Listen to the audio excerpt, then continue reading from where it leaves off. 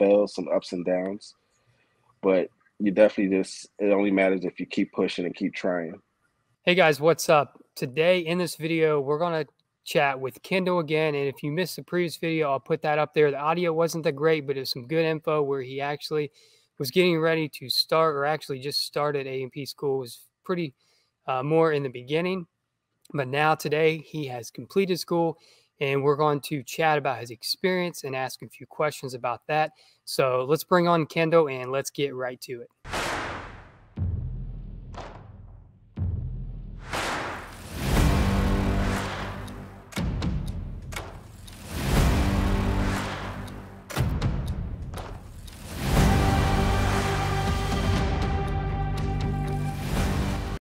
All right, Kendall, welcome. And how's it going today? I guess let's just start with that.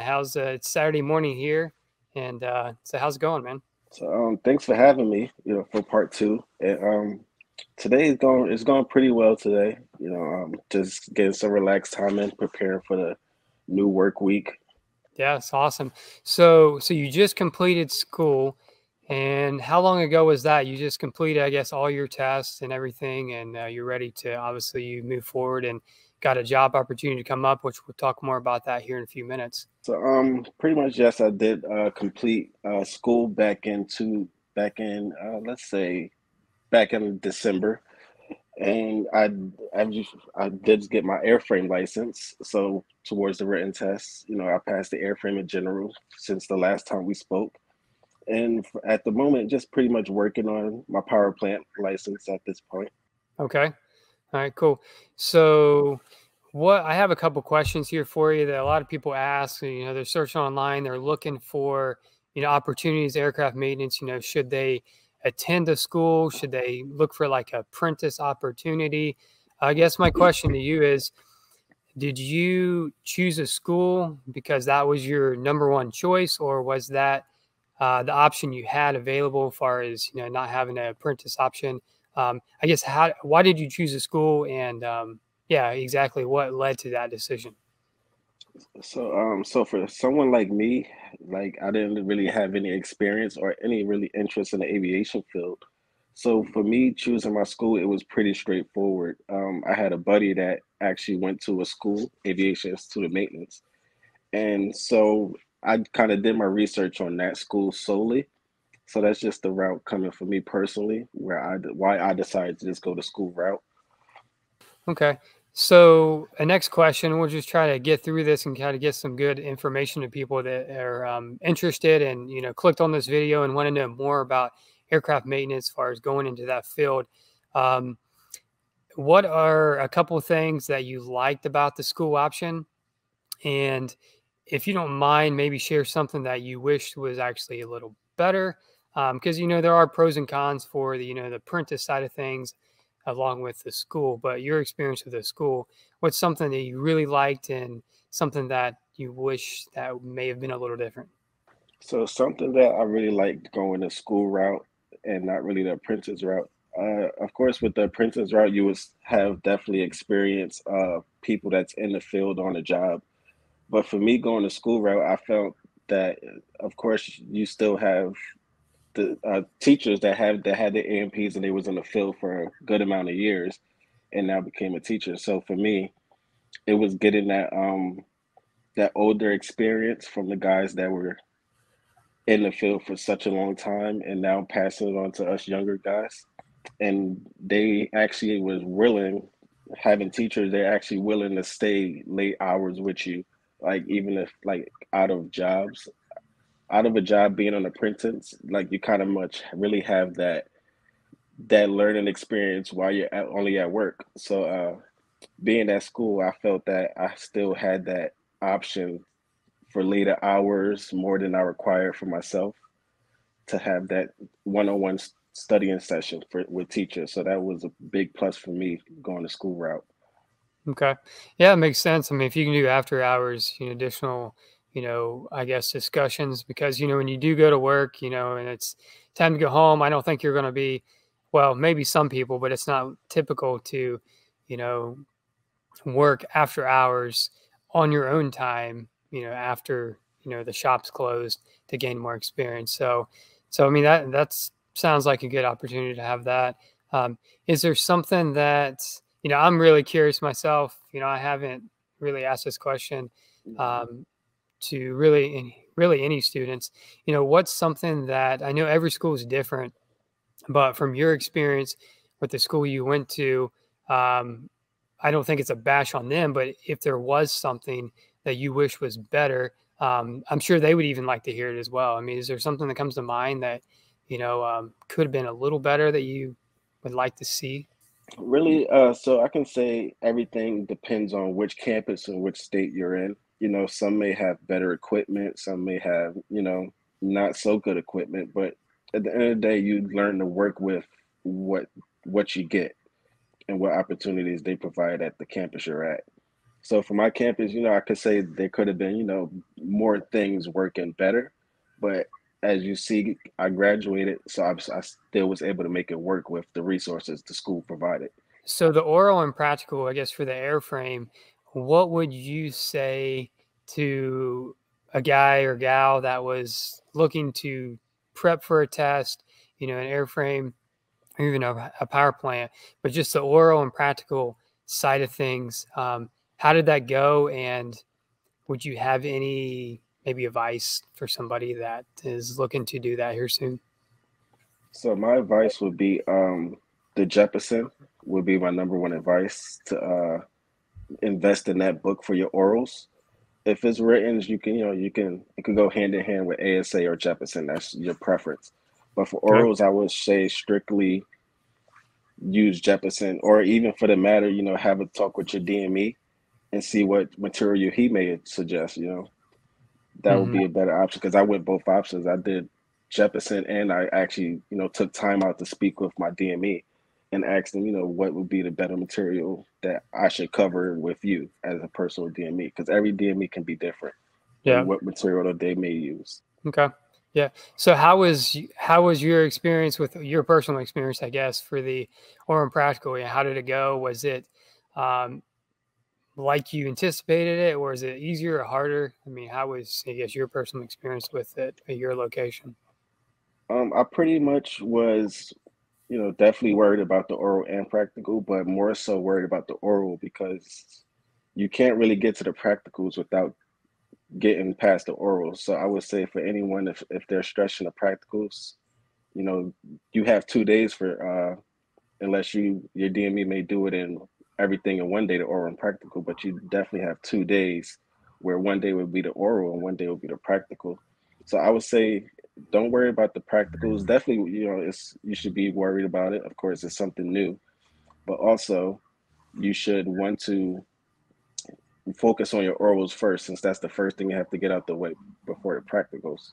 But mine was in one day. But again, it was the oral was first, and then you went out to the hangar and you demonstrated a few things, and you actually walked around the aircraft and did that part. So that makes sense. Just focus on that side first, and then the rest would just kind of follow, I guess, is what you're saying. Yeah, Yeah. definitely.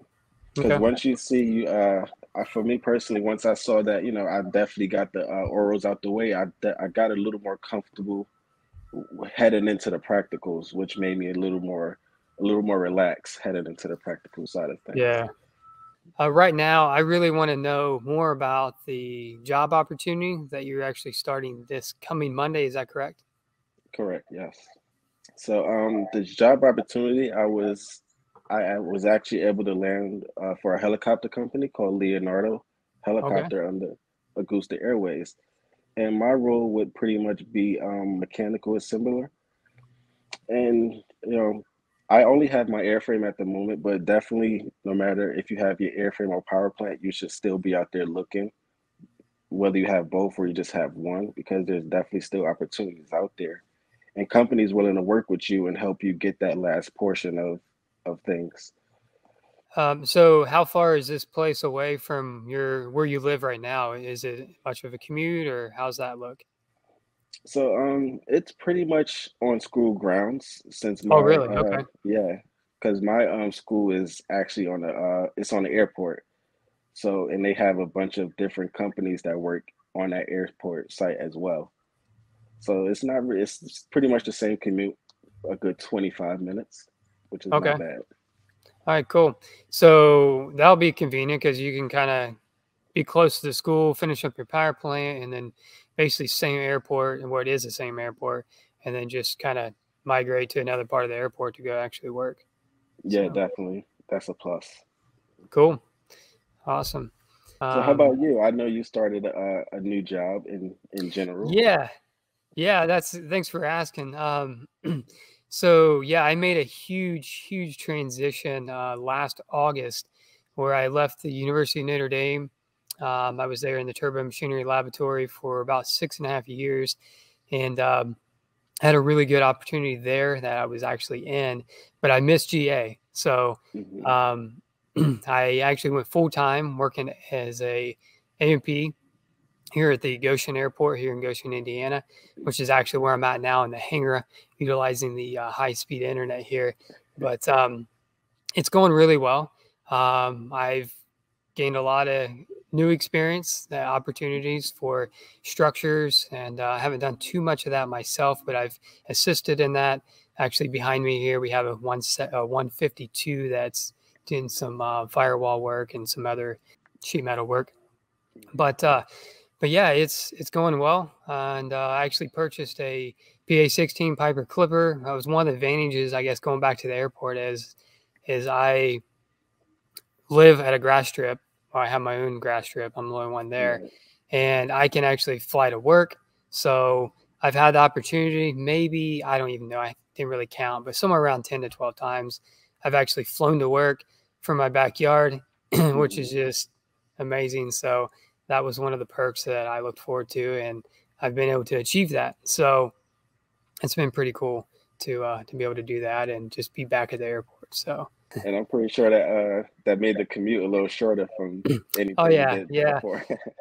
Yeah, so where I live, it's there's a lot of, I mean, I can take back roads, but there's actually a lot of Amish buggies and then of course Hmm. school buses in the mornings, and it's nice to not have to deal with any of that, that's for sure. So my biggest thing is, I take off and within 5 minutes I can either see the airport, obviously when I'm Hmm. going to the airport, and then 5 minutes on the way home I can kind of pick out my own property. When I first started flying home, just getting my lunchbox and just kind of like throwing it in the seat and Hmm. buckling up. It's just at that moment I'm just like, this is cool. I love this. Right, you have to. so so I don't think it'll ever get old. So um, but yeah, it's going good. We have charter jets that we maintain. We have Hmm. Citation Encore and XLS, the 560s, and we have a decent amount of pistons we work on the flight school, and we're pretty busy. We're actually beyond pretty busy, so we have more than we can handle, and we're actually looking for some help. So, say somebody walks up to you and it's Hmm. like, "Hey, man, I'm considering the aircraft maintenance route. I like aircraft, and um, what would you say to them? I guess maybe a sentence or two." So, pretty much, I've came across a couple of people recently that they say they didn't know the depth of how many tests and how many orals and practicals you would have to do. And I would tell somebody, don't let those discourage you because you'll definitely get the information to be able to keep progressing through those tests and oral and practicals. Because a lot of people get discouraged about when they hear the requirements and things you got to pass to get your A&P. And I would say, like, don't let that discourage you. If this is something you really want to do, go ahead and just make sure you study, and those problems you had or would definitely ease your mind towards heading into the field and having to do written tests and oral practicals. So don't let any of that discourage you. And you're gonna have some fails, some ups and downs, but you definitely it only matters if you keep pushing and keep trying. Yeah. Okay. Awesome. It's good advice. Um, okay. So one thing that I always say when somebody asks me that question, let me know what you think. But I always say aviation, aircraft maintenance, you really got to enjoy working on airplanes because um, it really should be a passion, because the um, the work that you do is crucial, and it can't be a job and just a job. You come in and do your time and get out. You know, it's like, hey, you know what? I think this pays pretty good. I can go to this place because they're paying this. I want to do aircraft maintenance. And they don't really know much about any mechanical anything. So that is kind of scary to me. I think that at least number one, you either have to enjoy mechanics or have mechanical background. And also, in parallel with that, I think is important to just like aircraft, you know, and appreciate them. I think really goes a long way. Yeah, I definitely agree with that. It's not a job you go in and say, oh, I'm just here to do my 8 hours and leave. It's a job you, like you said, you really got to be passionate and dedicated about. Because, like as as many people stress, it's not a car that you can just pull over. This is something that you can that you really have to take serious. And, you know, it's not a bad idea to, you know, forget about work and not bring work into your personal life too much. I mean, I get that. But when you're at work, it definitely needs to be the mindset of, you know, you're doing your best. Everything needs to be the best it can be. And when you leave, that's fine. You don't have to think about it. But when you're there, you don't need to have the mentality of, you know, okay, 8 now, you know. So, okay. All right, Kendall. Well, I really appreciate you joining again. And we'll follow up again. We'll do a part 3 sometime. So look forward to that, and really interested in, you know, how the new helicopter gig thing goes. And I wish you the best. All right, guys. So thanks for watching today. And if you have any questions, definitely drop those below in the comments. Kendall will jump in there. I'll jump in there. Try to answer those the best we can. And until next time, be safe and be blessed. And I will see you in the next one. Later.